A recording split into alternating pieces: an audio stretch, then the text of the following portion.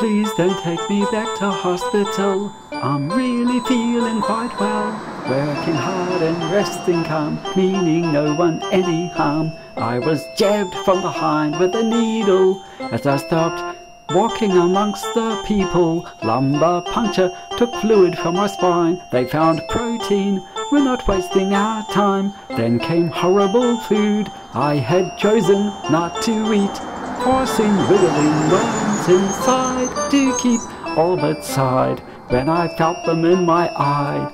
Eating through veins to feast on brain, force-feeding pork a tricky blame.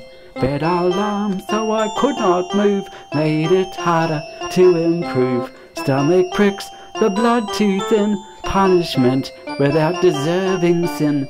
Finger up my bum, probing just for fun, make all my thoughts abhor. Walking through the entrance door, male nurses, when time to shower, had me at bay, limply cower. Strangers lying all around, some nearly dead, others new life found, wishing that I could stand tall, only a wheelchair to keep from a fall.